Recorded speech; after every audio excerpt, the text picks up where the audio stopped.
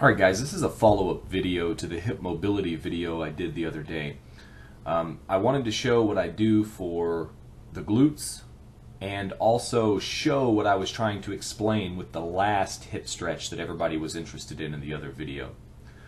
So for glutes, and this should hit your glute maximus, medius, minimus, piriformis, anything else that's in there, just find one of those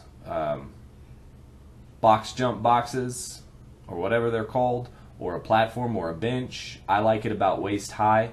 Lay your leg across it just like you see here and bend over as much as you can, and you can kind of lean to one side or the other and hit those different muscles in the glutes.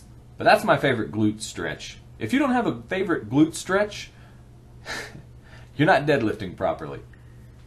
So this is what I was trying to explain when I was just showing you me lying on the ground with the band around my hip. You have to pull that band really up under your butt. It needs to be in your groin and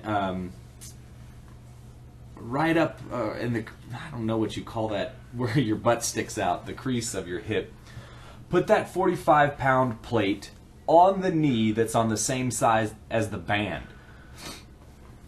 You force the other knee down into a butterfly stretch, lying, and have your partner grab the band like you see here and rotate. And you can do this however you, a minute one direction, a minute the other direction, or count 15 one direction, 15 the other. We just did 5 for brevity's sake to show you the movement. And then also you can add a little extra stretch by putting light pressure on the opposite knee. Alright guys, try these out and let me know what you think. I'll see you tomorrow. Keep training. Didn't have any food pictures in this video because this was shot on the same day as my meat prep. Go look at my food there.